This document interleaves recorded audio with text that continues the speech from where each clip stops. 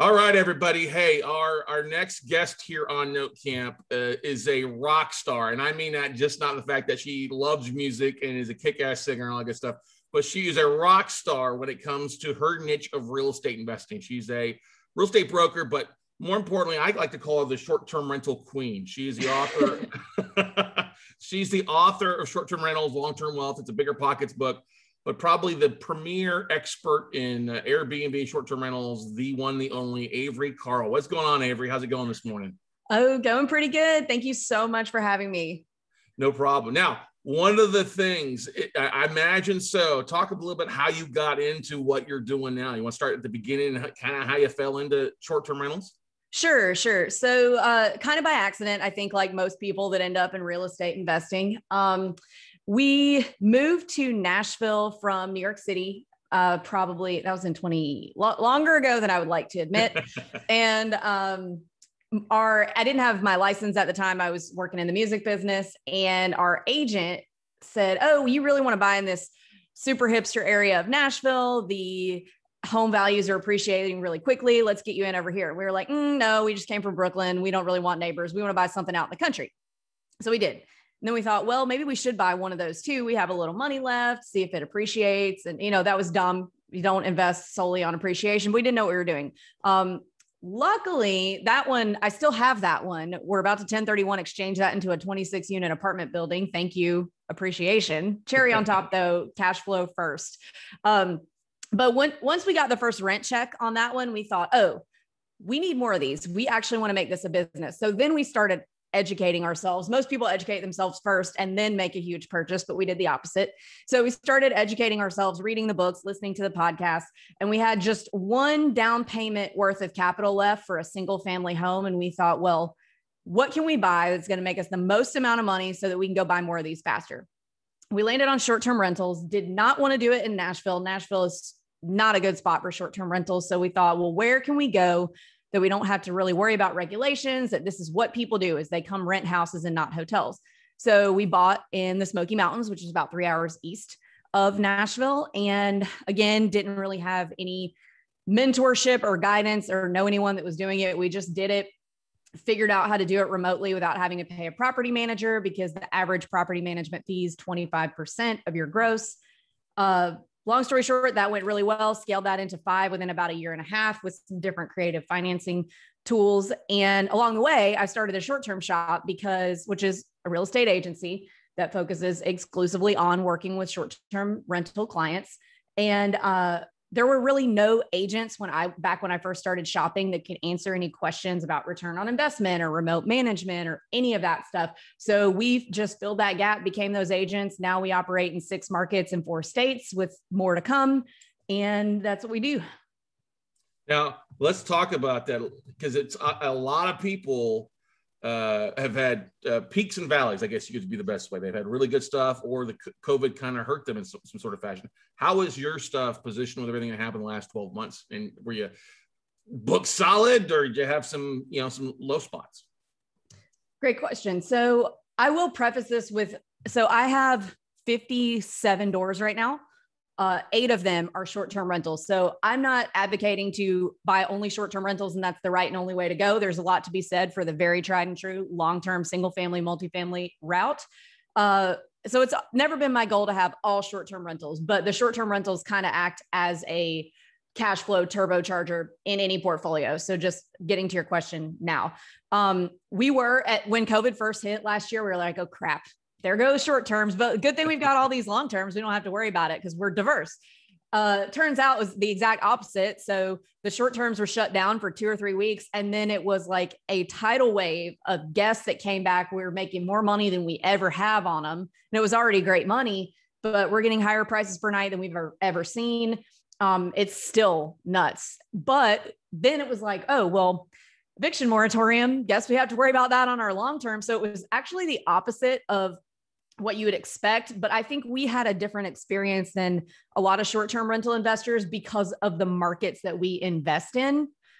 So we don't do metro markets. We don't do big fly to markets. We invest in short terms only in regional drivable vacation rental markets. So because all these people have been cooped up in their houses, but they didn't want to go to big cities. And they also did not want to go on planes, but they would drive somewhere. We really, really saw a boom in our markets. And that has been proof positive of our strategy from the get-go that the regional drivable market is the way to go. Is there a kind of a short checklist or a couple of things that you look at when evaluating a market or evaluating a property? Probably a little bit different for both. Obviously, if it's within drivable distance, 2 to 3 hours of a major stuff, what are some of the things that you look kind of your short checklist for you on that? So it has to be a place that the majority of the accommodations are short-term rentals. And it's been like that since before the internet. So Smoky Mountains in Tennessee, the Emerald Coast in Florida. So that's like Destin, Panama City Beach area, Gulf Shores, Alabama, Blue Ridge, Georgia. These are not places that people go and stay in hotels. These are places that people have always gone and either rented a cabin or rented a beach house. You can kind of, if you're trying to spot without, you can totally get on Google and just say best places to invest in short-term rentals. But if you want to come to the idea independently, just think of a place you went with your parents growing up where you rented a house, hotel. And those are the types of places that we like to stick to. We don't love for there to be a lot of industry outside of tourism, because those places, I call them mature vacation rental markets, where people have been staying in those houses and condos for decades. The regulations are very, very established. They established them long ago. The cities and counties are making great money, and it would be way too detrimental to the local economy for them to regulate against it. What you don't want to do is go into a market that, has a good amount of tourism, has all the other check boxes, but has no regulations, because the regulations are coming. You just don't know when. So you want one that has them, but very established regulations. That makes sense. Now, when you're looking at a property, are you in your doors, is it a mixture of 1-1s or 3-2s or bigger houses or small houses? What do you kind of see as an ideal fit for what your target market is? So the highest return on investment is like in the 4 to 6 bedroom range. But in my current portfolio, just because of the way we start, like when we started, we bought what we could afford as soon as we could afford it. And I recommend doing that to make sure you don't wait yourself out of the game, because while you're waiting to save up a down payment, prices are just going up. So we have a one bedroom, 2 bedrooms, 1 3 bedroom, 3 4 bedrooms, and 1 5 bedroom. So we've got a little bit of everything. Nice. Now, when you're looking at kind of what to expect to charge, what are some of the things that you're looking at to determine your hourly or your nightly, not your hourly rate? It's not that type of thing, but you know what I mean? As far as a nightly rate. You're going to charge a little more for that. Yeah, that's right. Any tools that you're looking at determine your nightly or daily rates? So when I started, you had to do everything manually. You had to at the beginning of the year or once a month, look at your next 6 months and adjust prices based on holidays and things that are happening, times of year. Now there are lots of great tools to automate that for you. The one that we use is Price Labs, and you just set that up and it has an algorithm that measures what everybody else is charging, what's going on in the area, and peaks and lows and things like that. So you can go in there and adjust it. Like if you're not getting booked at all, maybe you want to adjust it a little bit lower, but for the most part, there's software that does all of that for you now. That's cool. Now, when you see somebody is not getting booked, what are probably the top 2 or 3 things that you're seeing people screw up on to not get booked? Is it bad photos, bad location, not any close to amenities? What do you kind of see as a secret sauce to getting booked? Your pro photos really do make a difference. There's no excuse not to get pro photos. It's a few $100 maybe to get done. The photos are what's going to get you clicks, and people are going to click through the photos before they even read your description. So if they fall in love with those, you have a better chance of getting booked. Prices being too high is probably more so than photos, because if they see a price, they're just probably going to keep scrolling. And then really just poor. there's not a specific thing, but I would just say like poor management in general, because you are rewarded for responding quickly and having good reviews with being put higher in the search rankings. So you could have a beautiful property with beautiful pictures, but if you're not being responsive and managing it well, nobody's ever going to see it because it'll be too far back in the search results. It makes sense. Somebody just asked me the question about management fees. You mentioned 25% management fees when you got started. What's the normal management fee? I mean, are you doing a lot yourself, automation, local, property management services? What are you kind of seeing? So we do not use property managers. We don't recommend using property managers just because they suck a lot of cash flow out of the deal. 25% is the norm. When I started, it was 40%. Wow. But 25% is kind of the average industry standard right now. And the only thing that a property manager can do for you in short term in 2021 that you can't do from your iPhone is just suck all the cash flow out of the deal. So what we do at the short-term shop is, so for anybody who buys a property with us, we teach them how to manage it remotely for free so that they can then be successful and then hopefully buy more with us. But, their success and our success, what's the phrase? A rising tide raises all the ships. So it's our goal to make you as successful as possible. So you'll come back and buy more with us. I love it. I love it. Now, somebody asked me the other day about horror stories. You got any horror stories when it comes to any short-term tenants, short-term rentals? We haven't had anybody like tear anything up or destroy anything. We've had just a few idiots. We had one guy who, we have a cabin in the Smoky Mountains. It's in a subdivision. It's not like off in the wilderness. Like everything's paved and you can't necessarily see the next cabin over, but you can hear them like shut their car door. And we had one family stay there and the guy was so terrified. And it's, a big A-frame with tons of windows. He was terrified that a bear was going to be like walking along his merry way and just decide to punch through the window and come eat them. And he gave us a 1-star review for that. Oh and then the way the cabin was laid out, if a bear were to break in, you would most certainly die, is what he mentioned. Yeah. Yeah. There's one board every day, right? Yeah. Yeah. And so, I mean, that's kind of one of those 1-star reviews that you want, because it's not a 4-star review or a 3-star review is actually worse than a 1-star, because typically the 1-stars are going to be the total Karens that like misspell everything. And you can tell it was them, not you. So it's all right to have like a 1-star once in a blue moon, just to make you look like a real person. But yeah, that was definitely a good one. That's a funny one. Now let's flip the other side. What's one of the things you hear the most about as far as compliments wise, or people mention they really enjoyed with your stuff? Is there anything that just kind of pops up a little bit on a regular basis? So none of our stuff is anything like spectacular. They're all like nice places to stay. Some of them have pools. They're all really clean. We make sure that, that's a big thing with anybody, or it should be with anybody anyway. And but we don't have any like crazy murals or anything for people to take pictures in front of. We just give them a nice place to stay. Our beach markets close to the beach, mountain markets, they're nice private areas. And they've been rocking and rolling. No bears to take a photo of, right? Sometimes there are. Sometimes we'll see them on the ring cams, but they're not punching and eating anybody, killing anybody. That's a funny thing. No, they're black bears. They're just little, like they're little bears. Yeah, no, bears. It's not like the Revenant in in the Smoky Mountains. Are there limitations a lot of times that you see that you recommend, like no pets or no animals or maximum amount of people staying over, no parties? What are some of maybe the rules that you put towards your stuff that are good practices, best practices? We definitely say no parties or events.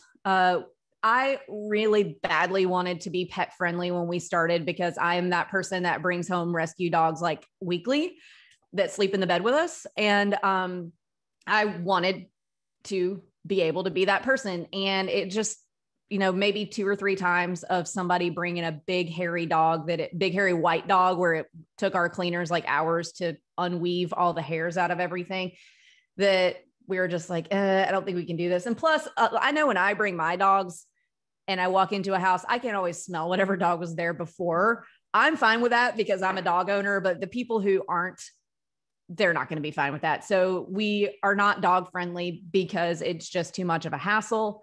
And there's two schools of thought on the amount of people that you want to fit in a property. We only let like 2 more than the number of beds we have. So 2 per bedroom and then plus 2, because we don't like to cram a lot of people into a house. That's when you get the partiers and things like that.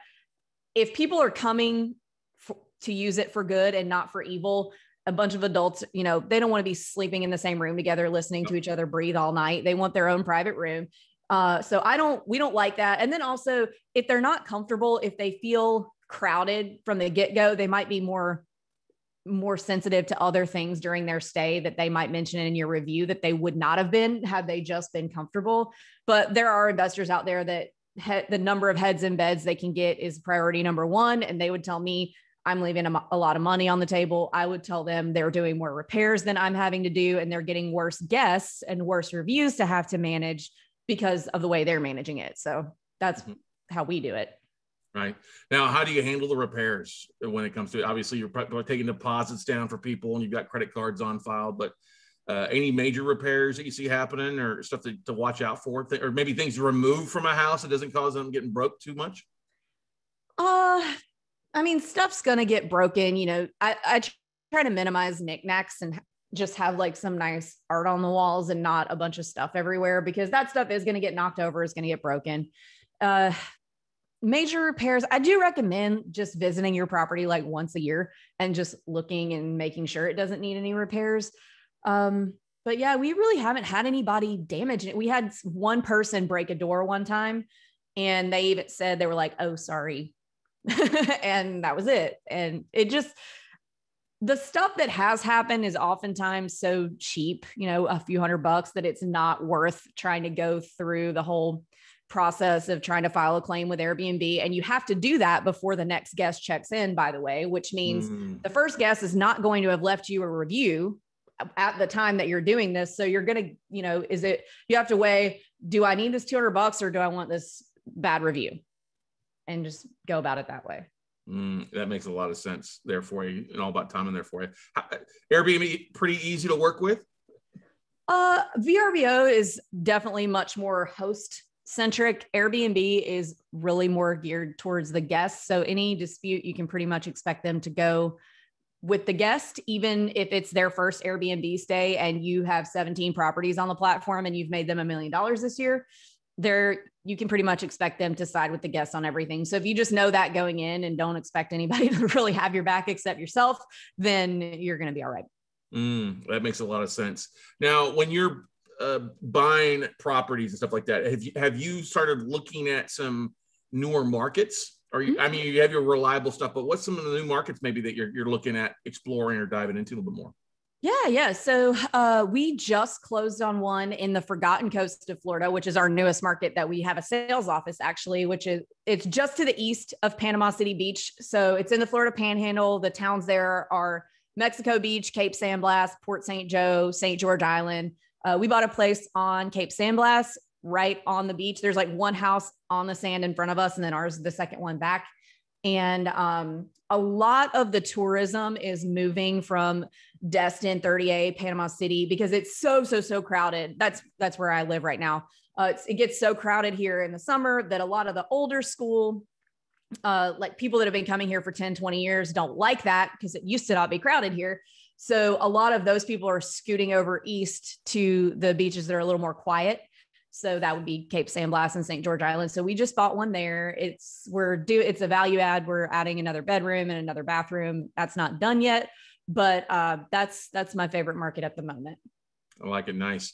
Now, is there a lot of people that are landlords, they look at the 1% multiplier, is there a ratio that you guys look at with your rentals? Not really, because what you're making in a month in the summer is going to be different than what you're making in a month in the winter, depending on what market it is or vice versa. So we just kind of look at annual cash on cash return. Yeah, that makes sense. And you're always looking for a pretty good return on that. Any averages you want to give out what you're looking for? 20% at least. And you can, I mean, we do quite a bit better than that on a lot of ours, but 20% is kind of the benchmark. It makes sense. That makes sense there for you.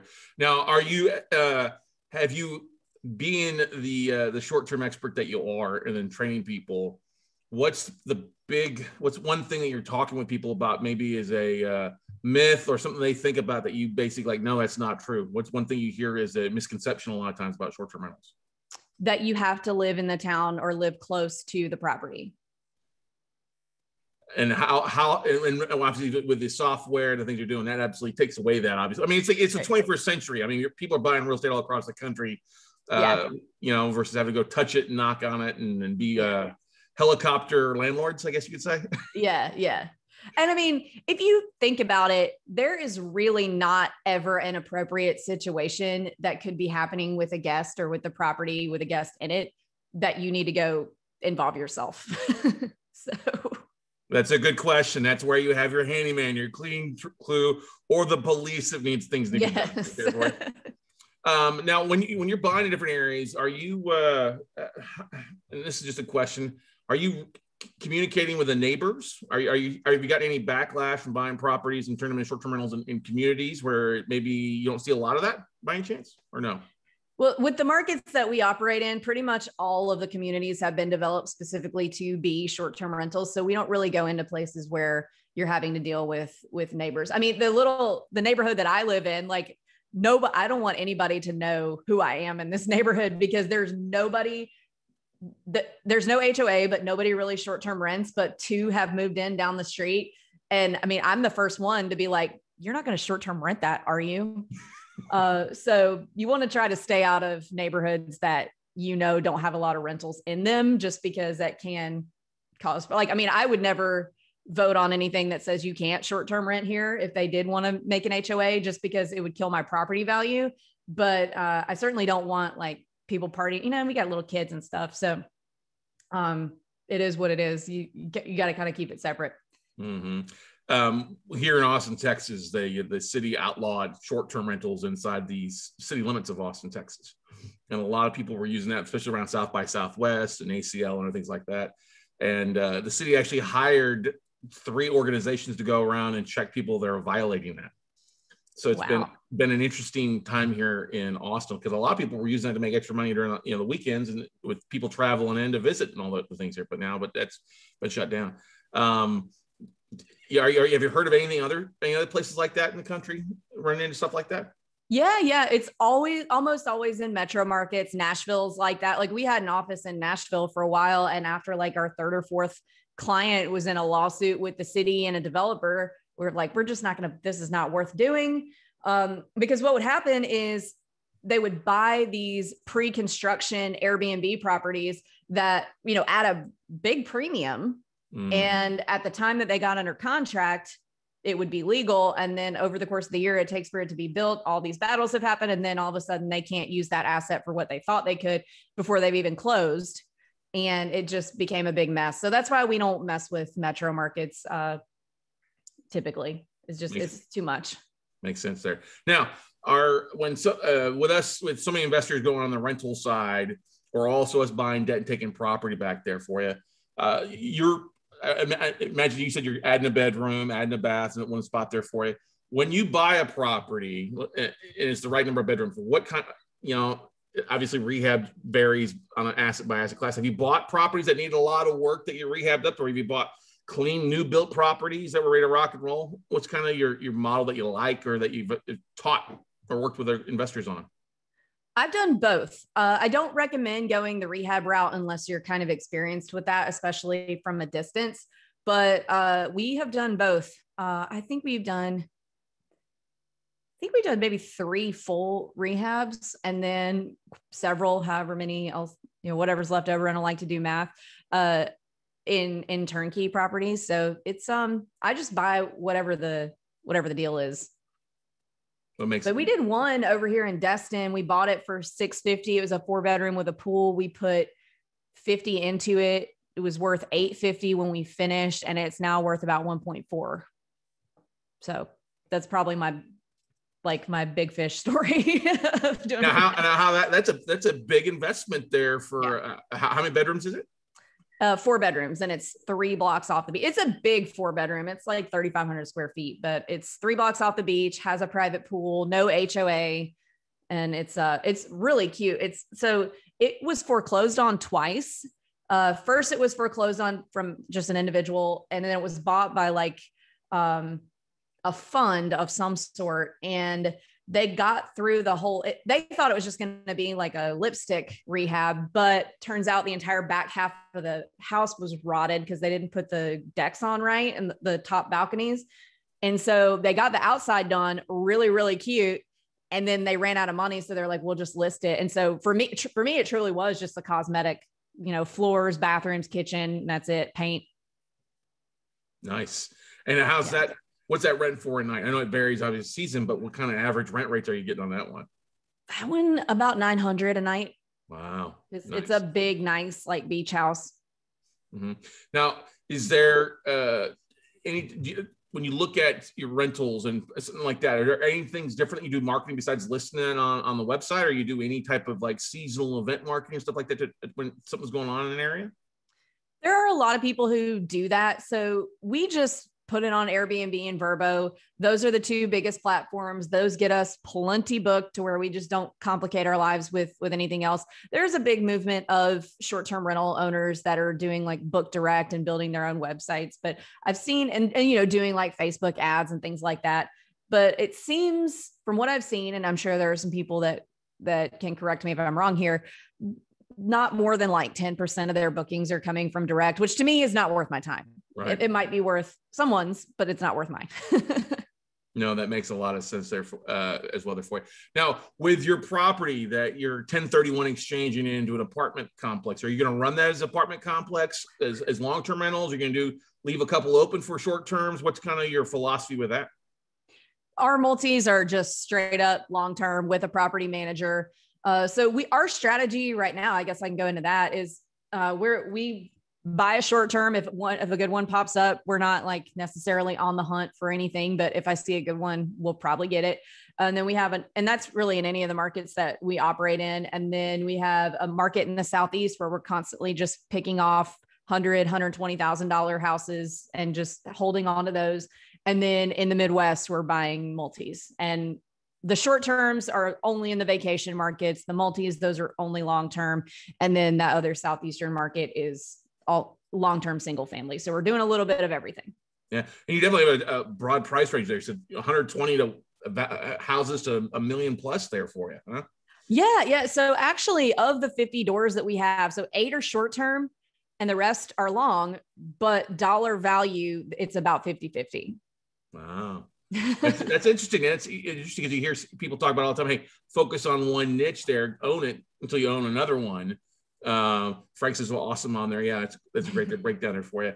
And obviously you're buying the lower valued stuff because it's not lower value. I mean, when you compare a $100,000 market to a $1 million market, it's different. Like buying in Austin, Minnesota is a lot different than buying in Austin, Texas price range. Yeah.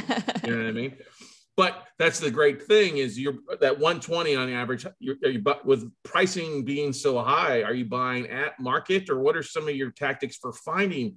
You're looking for foreclosures or subject to deals, or are you financing these all with traditional financing or OPM? What's some of the strategies of that? So we have what is called a guidance line with a local bank. So I didn't actually know what that was until last year when they gave us one. But if they like your business model, they like your PFS, your personal financial statement, and you have enough of a track record, and we showed this bank, hey, this is what we're doing over here. We've done this many. This is what we'd like to do.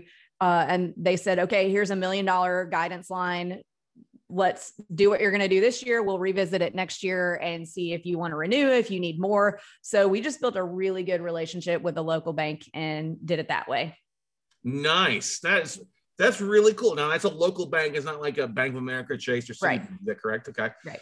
Great local relationships. That's one of the great things about smaller banks there, huh? Yeah. Yeah. Now, when finding assets, you get them financed. Therefore, what kind of LTV are they willing to finance up to 100%? Or are you still bringing in down payments 5, 10, or when you're taking down a property? They would do 100%, but we're still putting 20% down because I would like that to be as many assets as possible instead of like 3 or 4 paid off ones.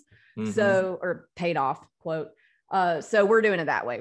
We're throwing some money in the deal too, because we want it to be a long-term relationship. Yeah, but paid off assets, that just ties up a ton of equity. They can't touch it too. Right? Yeah. See, and I think that's where some people disagree. Like some people would rather buy just a few things and pay them off. I don't like that. I would rather buy multiple things. And then at the point that, maybe the market gets really crazy and you can't buy anything and you want to increase cash flow, then maybe pay something off. But I'm a fan of leverage myself. Yeah, right. Now that makes my question. Have you seen some of the markets that you have your stuff in just get outpriced ridiculous with everything going on the last year? Yeah. So a lot of the short-term ones have gone up, but that I think would have happened anyway. Chattanooga, we're priced out of for long terms. Nashville doesn't make sense anymore. That one property that I'm 1031 exchanging right now is my last Nashville property. And, it's the deals are still out there. You just kind of have to adjust. Like we found a new market and that the prices have not really appreciated or depreciated too much over the last 10 years. So we feel pretty good about that. What's your opinion about people renting out just their bedrooms? Are you a fan of that for people getting started, or you prefer, the whole house? In the markets that win the regional vacation markets or vacation markets altogether, that renting out the bedroom's probably not going to work. If you're like house hacking and you just want to rent out a bedroom to like get yourself going, get some cash flow going, I would say that's probably a good idea. I personally would not, because I watch a lot of true crime, but I think it can be a great way to try and get, you got to get the ball rolling any way you can. Yeah. Sorry. Knowledge true crime. What's that noise? Is it a bear? No, it's something else. A bear of a man. Well, but that's a pretty. I'm sure it's a pretty common response there for a lot of people out there. Yeah. Now let's talk about the short-term shop. Now you work with people, you helping them buy property. Talk a little bit about your training that goes along with what you're doing. Okay.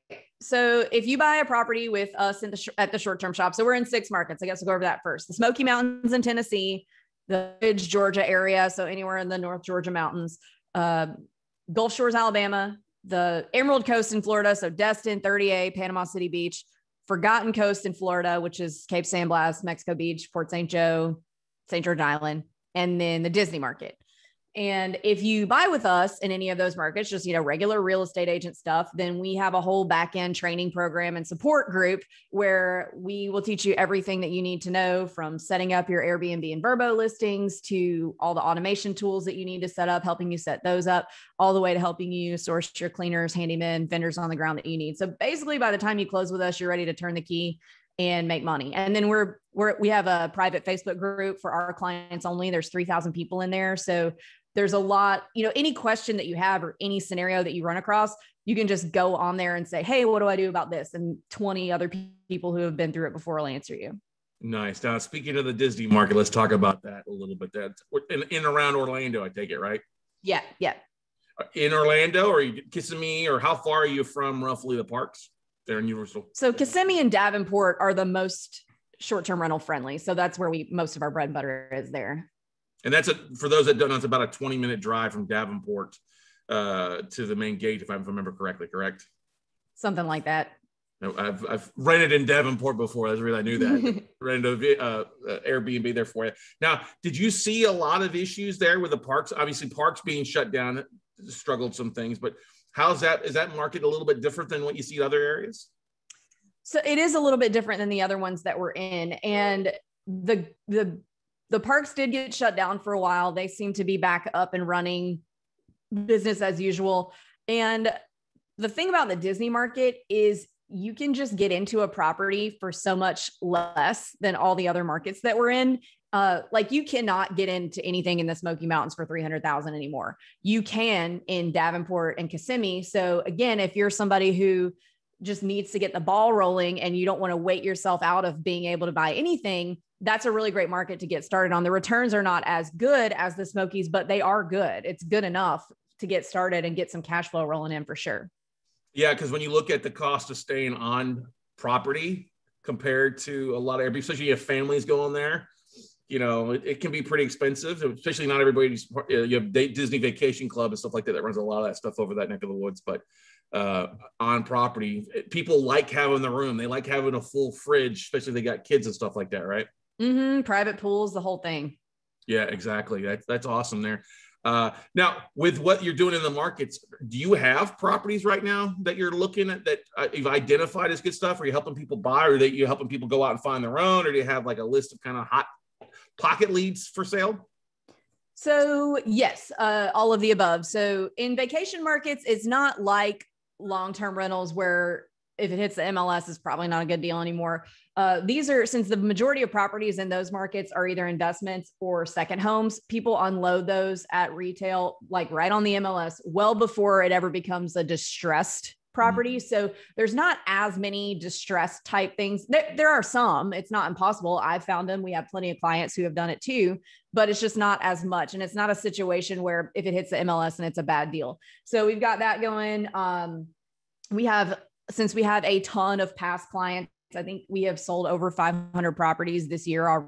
So that is 500 potential sellers that if you come to me and say, looking for this, I can just email all of our past clients and say, they want to sell, anybody want a 1031, we need this kind of response, and get that off market really, really quick. And then we also work with a few developers that allow us to sell their developments exclusively to our clients. So you can't get them anywhere else but the short-term shop. Just close my mom and dad on one, which may or may not have been a mistake because my mom is really high strung and obsessive over everything. And if one person says, like, moves the fridge and finds dirt or something, she's going to be like, oh, I hope you don't think bad of us. We're not those kind of people. Like, she's going to flip out, but we're working on it with her. She deserves cash flow too. So, the proverbial holding mom's hand through everything, yes, right? Yes. Clutches pearls. Yeah. Is she already an investor of some sort, or just no, this is their first one. They are total Dave Ramsey's, both of them. And my dad's just letting her run it, and she's a stress case, and I have a feeling it's going to be a long ride for us, but I'm hoping she will get over her limiting beliefs, and if she can do it, anybody can. There you go. There you go. Exactly. From anywhere. Now you're putting 20% now. Are you seeing a lot of your clients, they're putting 10, 20% down? Any idea what kind of normal down payment, or if they're paying above market price right now in any markets by any chance with what's going on? Yeah, there's lots of multiple offers going over asking, things like that. Most people, especially on their first one, are utilizing that 10% down vacation home loan. There are definitely some rules about that you need to talk to your loan officer, make sure you are very upfront about what you're doing. But the Fannie Freddie rules right now are that it has to be over 65 miles from your primary. You have to intend to stay there for 2 weeks out of the year.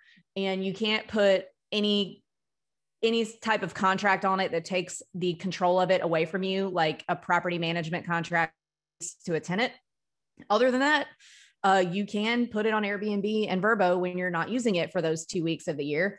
So a lot of people are doing those, and you can have one of those per market. So that is a hack to scale quickly, is that you can buy one in the Smokies for 10% and one in Florida for 10% and maybe one in Blue Ridge for 10%. So as long as it makes sense, you can't buy two in the same market. So not two in the Smokies, but as long as it's provable that they're different markets, like you probably cannot do Destin and Panama City Beach at 10% each, because that doesn't make sense. So, it's whatever the underwriters deem appropriate, but a lot of people do that to scale quickly. And they could go up to 10 or probably, I guess, 9 if they have their primary. Could they do up to, I guess, 8 or 9, I guess, like that?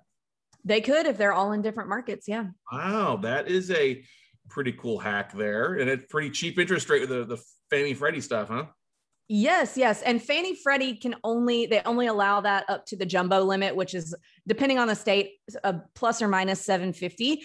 I did actually just start a mortgage company that is in Tennessee only right now. It'll be in Florida in about 30 days and then move out states from there. And we can do the 10% down up to $3 million.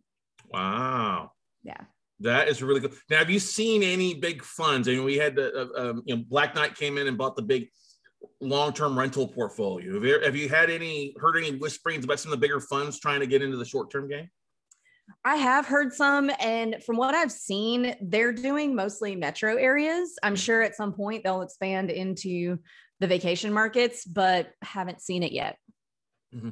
Now, with the short-term rentals, have you seen, or you probably have some of your clients that are maybe around some of the larger universities out there for like football games or home games? Have you seen any of that taking place? Like, we used to own some short-term rentals up in Notre Dame, and other areas like that are popular, but they're not the big metroplex. South Bend, Indiana is not the biggest metroplex, but it does have that kind of influx every week. Are you seeing some of that stuff happening? Here and there. So Texas, University of Texas is my alma mater, so they're not doing it there. That's right. Can't do it here.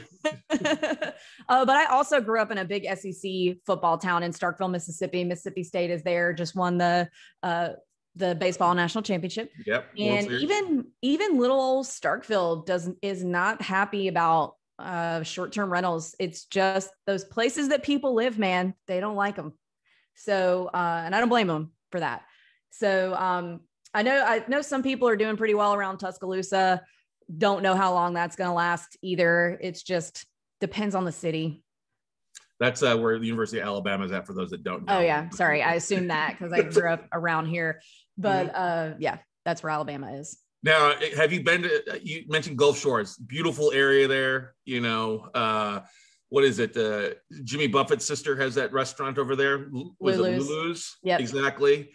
Or the hangout on the beach there, the big Floribama shore. Exactly. Yes. Gotta have a drink there, a Bloody Mary in the morning if you can. Yep. With that being so close to the beach and stuff like that, I mean, you've got, talk about some of the attractions. I mean, besides people coming there and just hanging at the beaches, that's what you see as really being the major attraction for some of those Gulf Coast cities like that? Yeah, the Gulf Coast cities, everybody in the Southeast. And now we're seeing a lot of New York plates now, a lot of New Jersey plates. People have really discovered this area of Florida and then Alabama, which is just right over the line for those of you who aren't familiar. A beach in Alabama sounds ridiculous to somebody who's never been, but Gulf Shores and Orange Beach are really, really nice. And they're just over the Florida line. But it's not really a secret anymore. It's not just the Southeasterners. It's everybody is coming down to this part of Florida. It's not as crowded as, Sarasota, St. Pete, places like that. So everybody's just coming to go to the beach. Everybody just wants to go hang out on the beach, lay there like a lizard for a few days before they go back to work. Is there a distance from the beach inland, 5 miles, a mile, a block? What do you like to see prefer it does really well for you on those beach, Florida communities? If it's a condo, it needs to be on the beach. If it's a single family, it needs to be walking distance or golf cart distance. So no more than a mile. Mm-hmm. Now, are you providing golf carts? None of mine need it. Mine are all walkable. What I tell people to do is there are a lot of golf cart rental places around here. So I tell people to, if their place does require one, to have it in their listing. Hey, if you want to rent a golf cart, call this place. They'll deliver it to the unit before you even get there. So then you're not having to deal with all the liabilities and things like that. Put it on the guest. That's a smart thing, because the last thing you want to do is have a golf cart and somebody forgot to plug it in or to have a gas for it, right? Yeah. Or they kill themselves on it. Exactly. Run over there. Yeah. Get a DWI while driving a golf. We had somebody happen that once again a couple of weeks ago. It does happen. Are there any things that you do in follow up with your audience? I know that you may not there, but to get people to leave reviews, because I think reviews are probably one of the biggest things that help you out there, correct? Is there anything that you do to help instigate that, leaving reminder cards in the places or follow up, or what do you do to kind of increase that? We have an auto message that sends out. I know there's some people out there, especially the people who are newer to short-term rentals, that think it's totally tacky to ask for a review. And it probably is in normal practice. But when you have a short-term rental, you really do have to say at the end, hey, thanks so much for staying. Left you a 5-star review, because you review the guests too. So left you a 5-star review. Hope you'll do the same. Thanks so much for coming, and just thank them for coming. And they'll typically, unless they're a Karen, they'll leave you a good review. Who's like, oh, okay. Yeah. I was to say that. Yeah. Okay. That makes sense there for you. Anything else out there that we haven't talked about that you think is good counsel? Got any questions from anybody out there? Anybody doing some short-term rentals that are watching out there, either on YouTube or listening on Clubhouse or here live on Zoom? Is there with the first-time home buyers doing that? Do you see a price range? I mean, it obviously varies by market, but you've seen an average 100, 150, something to get started, 3.2, 1. I mean, obviously 1.1s obviously are like condos for the most part, but what do you see as kind of the bread butter starting point for people? The more bedrooms, the better. So get the most amount of bedrooms that you can get without it being, you know, like a 10 by 10 box with 4 bedrooms.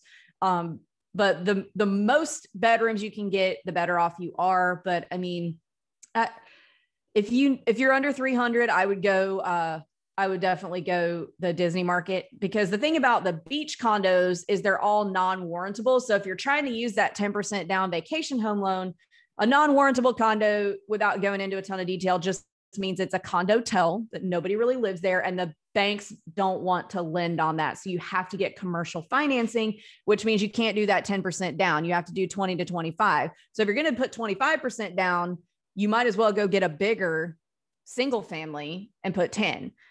And that's how I feel anyway. So the condos, although in purchase price can be cheaper, they're actually more cash out of pocket in a lot of cases. So I would say, you know, under 300, I'd probably go Disney market.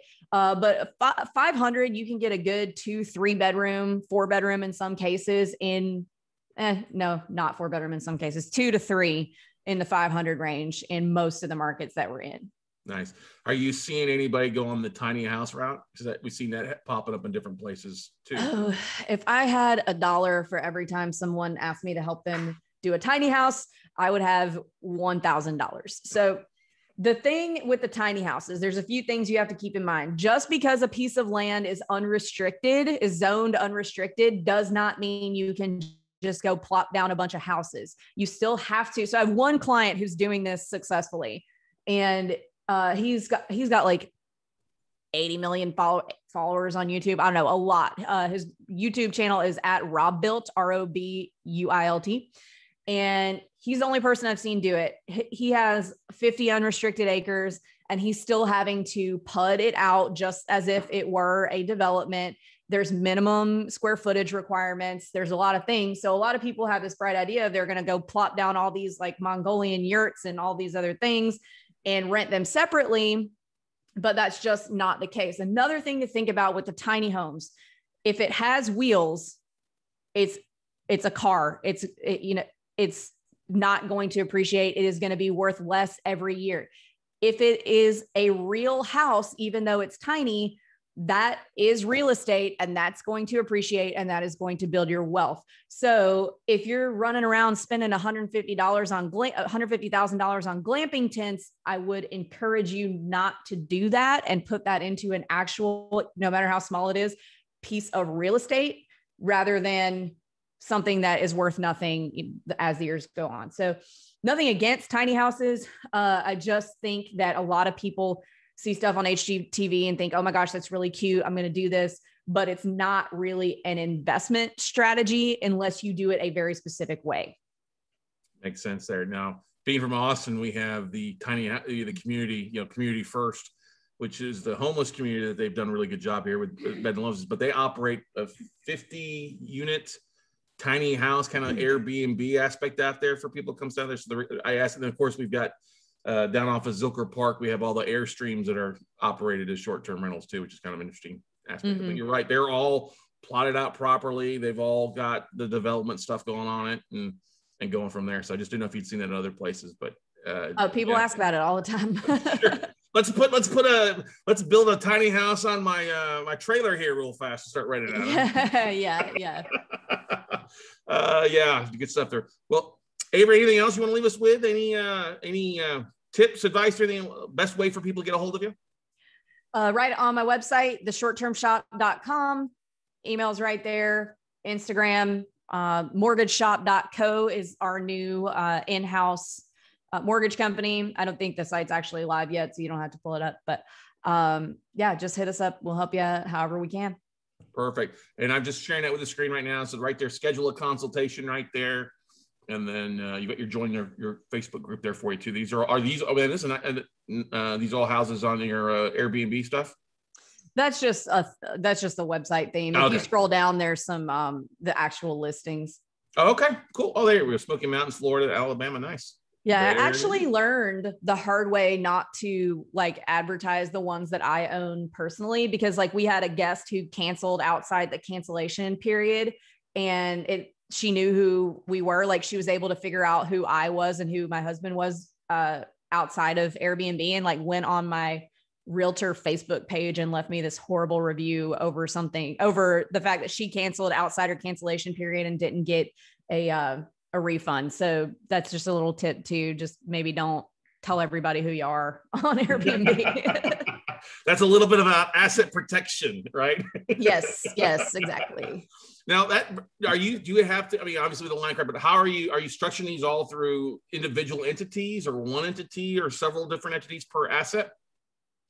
So we have several holding companies that have several these underneath them. So there are several layers before you get to us personally, if you're going to sue us.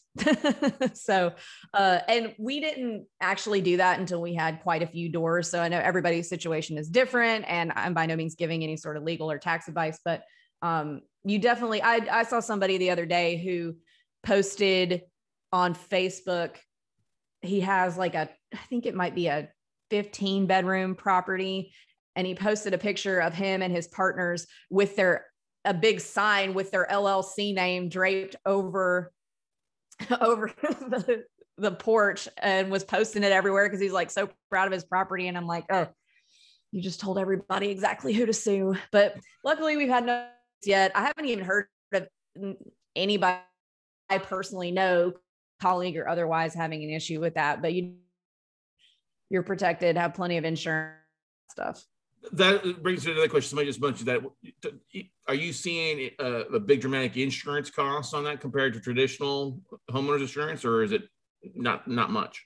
It's definitely more than traditional homeowners insurance. We do a short-term rental specific policy, and then we also have an umbrella commercial policy over everything too. So the more insurance, the better. Mm-hmm. Is there a cost per square footage that you figured out, maybe as far as decorating wise for you, or cost for that? Because we had somebody ask a question: cost to decorate a house. Oh, that's actually a really good question. So in the markets that we're in, most everything comes furnished, so you really don't have to worry about an entire house, which is nice. Other than Price Lab, what other software do you use? Your Porter is the other one that we use, which is the channel manager, which manages pretty much everything, automates letting the cleaners know that they need to come, brings our Airbnb dashboard all into one, Airbnb and VRBO all into one, and just automates the whole process. That there are a few. So the software is called a channel management software. We use Your Porter. IGMS is another one. Smart BNB is another one. There's a lot of them out there. Nice. Now, have you heard of anybody renting a house and turning it into short-term rentals and hacking it that way? I have heard of that. That can be a good way to get some income coming in, but that's creating a job for yourself. I would not substitute that for actually buying the properties and renting them. And you obviously want to make sure it's okay with the landlord, homeowner, right? The landlord on that too. Yeah. Like I would never allow that in any of my long terms. Makes sense. And what was the name of the guy who does you mentioned the tiny houses, Bob Builder? What was it again? Oh, his name is Rob Abasolo. His YouTube is at Rob Built. At Rob Built. Okay, perfect. Awesome. Avery, thank you so much for coming on Note Camp and sharing your nuggets and expertise on this. This is always a joy, always interesting conversation, especially a hot topic these days, huh? Yeah, thanks so much for having me. No problem. Now, are you getting asked to speak a lot of times on different podcasts and stuff like that? You got a nice mic there, so you must be doing it quite a bit, huh?